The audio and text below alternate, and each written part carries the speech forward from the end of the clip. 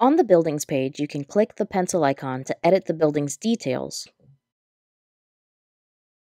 image, and assign room groups. We'll get into room groups in a future module. Also, this is where you can copy buildings and export all the building information in a file if you ever need to create an identical building.